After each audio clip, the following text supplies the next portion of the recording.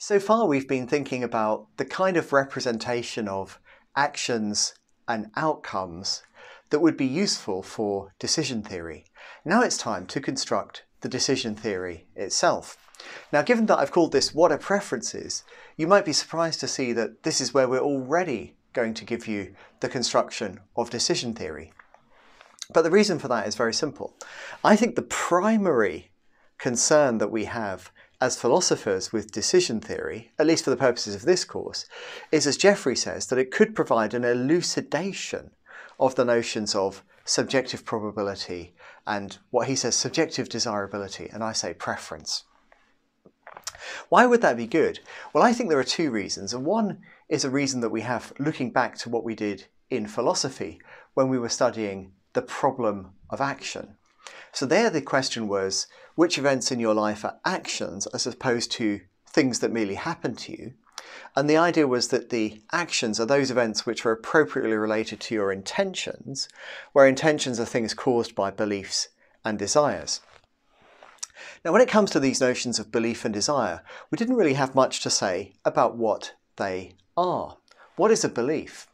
If we wanted to anchor that notion, so we really understood what we were talking about, we had a shared understanding of what we're talking about when we say, Steve believes that the piano is on fire, for example. If we wanted to really understand that, we've got two choices. We could just rely on ordinary, everyday thought and talk, but that might not be very good because there could be a lot of diversity between you and me. Alternatively, we could try to rely on what philosophers have said about belief, but that's kind of tricky because any two philosophers will offer you quite different accounts of what belief is, where both accounts seem to be internally coherent. And furthermore, the difference between those accounts is probably potentially quite big, but no matter how big it is, there'll be another, or even small, there'll be another theoretically coherent philosophical account that's kind of midway between those two there. So we've got both a diversity in the philosophy in their accounts of these mental states, if indeed they think they're mental states at all. And on the other hand, we've got many fine differences. It's very hard to choose between them. Jeffrey's idea is that we can do better by focusing on decision theory because that will provide us with, as he says, an elucidation of the notion of subjective probability and subjective desirability. And we can map desirability onto what we ordinarily talk about as desire, and we can map subjective probability onto belief and anchor our thinking in that way. Now, this is far from a new idea. So back in the 70s, Davidson was already trying to work out how to understand these notions of belief and desire. He recognized that we need a motivational, factive, belief-like structure in order to explain action, but he wasn't sure what they were. He quickly came to this view. He said, we should think of meanings and beliefs as interrelated constructs of a single theory, just as we already view subjective values, he means preferences in my terms, and probabilities, subjective probabilities, as interrelated constructs of decision theory. So Davidson says this is exactly right. Once we've got a really good decision theory, we can think of belief and desire as interrelated constructs of the theory. The theory elucidates those notions for us. And so either we don't need the informal notions of belief and desire at all, or we just map them on to our theoretical constructs.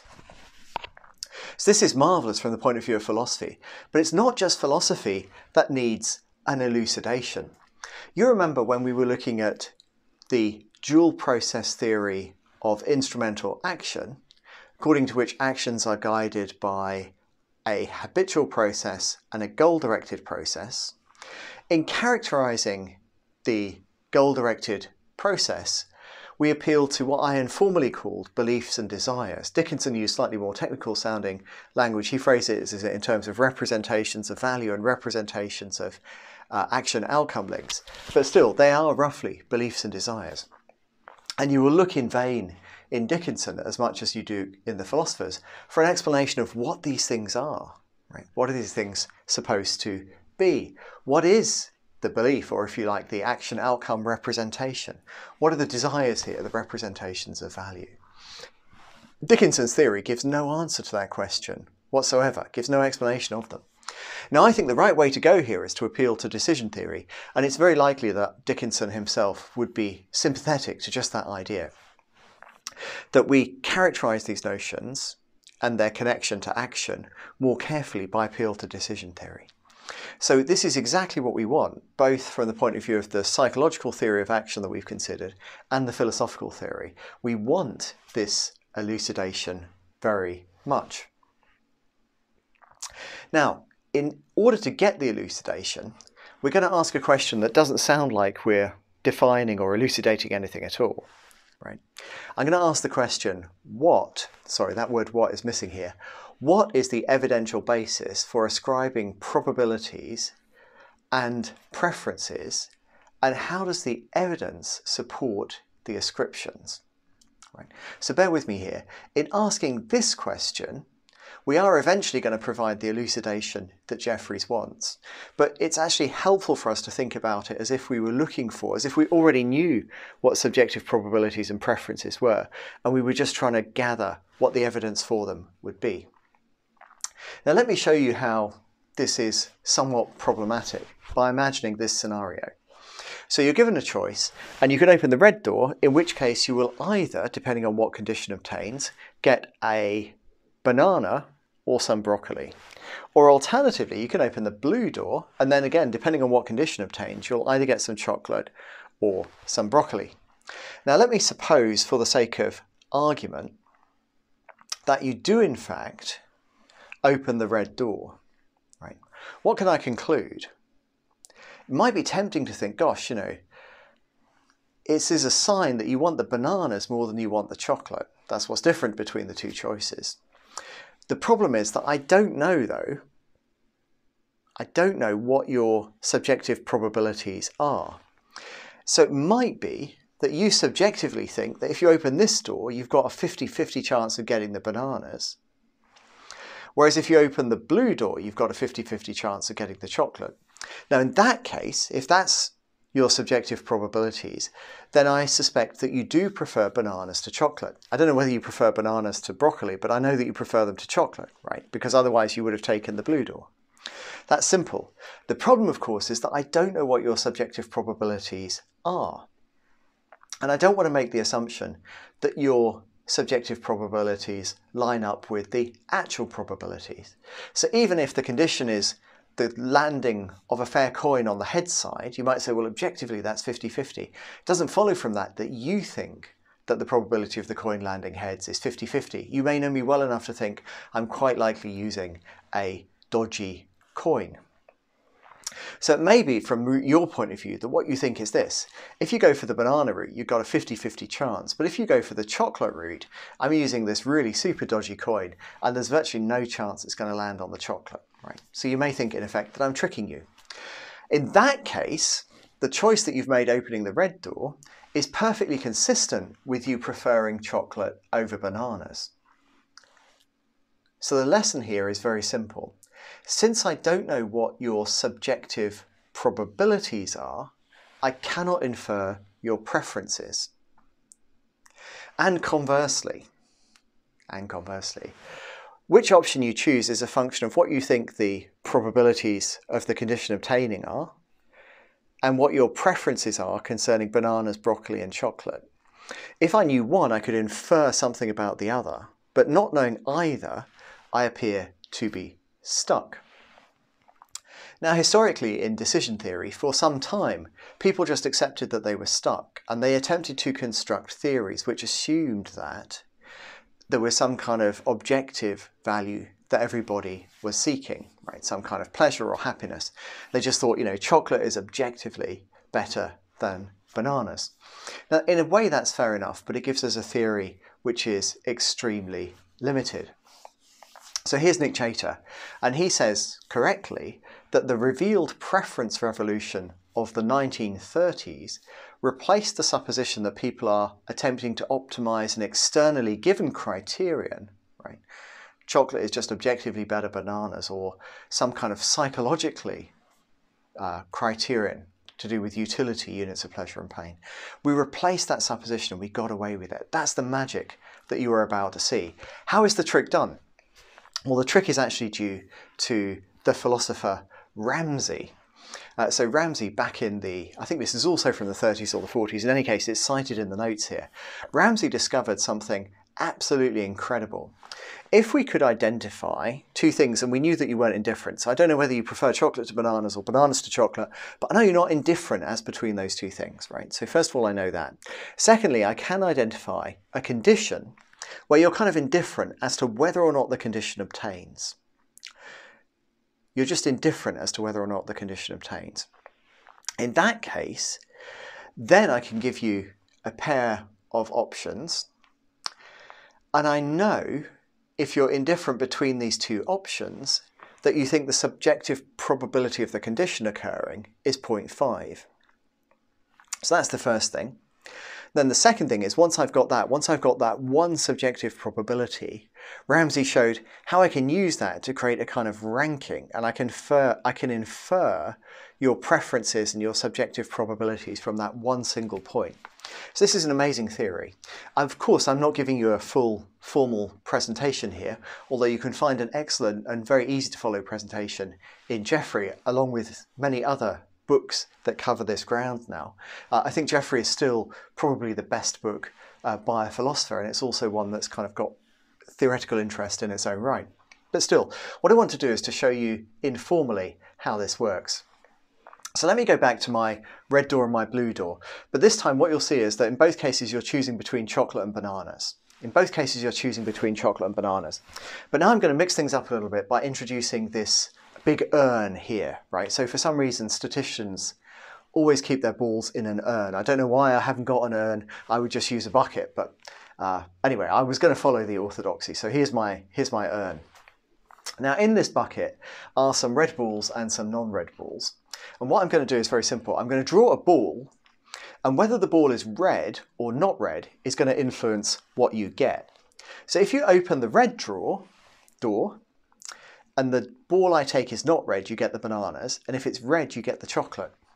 Conversely, if you choose the blue door, things are just flipped around there. Things just flipped around. You see how I'm doing this? So now if I get the non-red ball, you get the chocolate, and if I get the red ball, you get the bananas. Now I know that you're not indifferent as between chocolate and bananas, and I know that you absolutely don't care whether the ball is red or non-red. That's an ethically neutral condition for you. That being the case, what Ramsey says is, if you're absolutely neutral as between these two, so you don't care which choice you make, you regard them equally likely, then it must be the case that subjectively you assign 0.5 to the probability of a red ball being drawn. Yeah, do you see that? To see why, suppose that you didn't assign 0.5 to the probability of a red ball being drawn, right? So let's suppose that you thought that the probability of red ball being drawn was more likely than not. Yeah, maybe 0.9 or something like that. 9 out of 10 balls in here are red. Well, in that case, you ought to have a preference as between these two bets. If you prefer the chocolate, you take the red door. If you prefer the bananas, you would take the blue door. You wouldn't be indifferent as between the two. So it's very easy to see, I hope, by thinking about this particular example, how your indifference as between these two bets, open the red door, open the blue door, must be a sign that you assign equal probabilities to a red ball as to a non-red ball. If that weren't the case, you would have a preference between one of these two bets on the assumption that you either prefer chocolate to bananas or conversely, you're not indifferent between those two. So in this way, Ramsey is able, without knowing anything about what you prefer, nor anything about your subjective probabilities, to infer both of those from a series of choices that you make. So this is an incredible discovery. Your actions are a function of two variables which are largely independent from each other. What you think the subjective probabilities of various conditions are, and what your preferences are. So in effect, beliefs and desires, if you like. Now Ramsey's method allows us to infer both of these things simultaneously just from the observations of a sequence of actions that you perform. That's the magic that he works. How does he do it? Well, of course, as always, there is something built in. There are some background assumptions that the derivation needs. Now, these background assumptions are going to turn out to be pretty important. It's not critical for us that we have we can actually do the mathematical derivation. It's a bit of maths here. It's a fun bit of maths. And you may have done this if you've taken an economics course, for example. You may have worked through this. And it's a lot of fun to do that. And it's not terribly difficult if you want to do it and you're reasonably technically minded. It's certainly no difficult than the first year logic course that you will have taken. But for our purposes, it's not critical. What we need to know is what some of those axioms are. So what are the assumptions that we have made in characterizing the preferences? The first is that your preferences are transitive. So if you prefer bananas to broccoli and you prefer chocolate to bananas, then you've also got to prefer chocolate to broccoli. You're not allowed to have preferences that break that assumption. Otherwise, the derivation wouldn't work.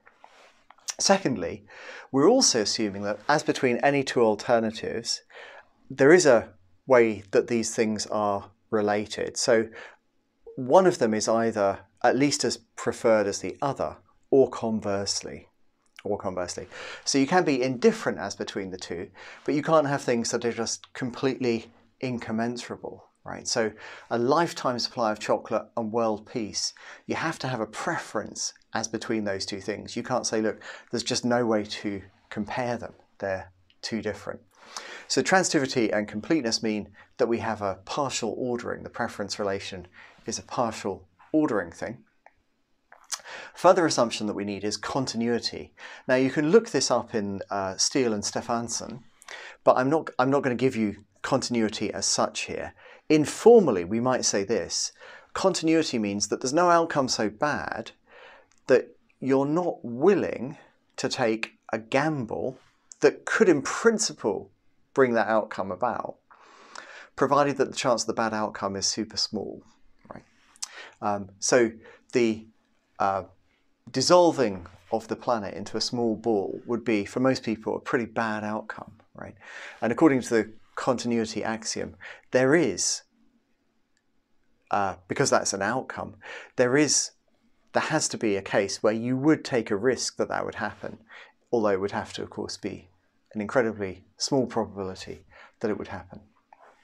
And finally, there's another axiom that I'm not going to reveal in full. This is the independence axiom. Roughly speaking, if you prefer A to B, so if you prefer chocolate to bananas, then you also have to prefer chocolate and broccoli to bananas and broccoli. Yeah. So that adding that broccoli, as long as it's added on both sides, is completely irrelevant to what your preferred outcome is. Adding something to an outcome won't make, adding something to both of a pair of outcomes won't change your preference between the two outcomes. That's the independence axiom. So these are the four main axioms that are needed in order for us to be able to derive from an observation of your actions, both your preferences and simultaneously your subjective probabilities. So we have a theory which assumes the notion of action, that we have some outcomes and involves some background assumptions, and it's then able to give you a characterization of preference, subjective probability, and according to many researchers, also rationality. It provides you with a characterization of what rationality is. Now what's important, I think, from our point of view is what I said at the start. We can regard the axioms as implicitly defining preference and subjective probability.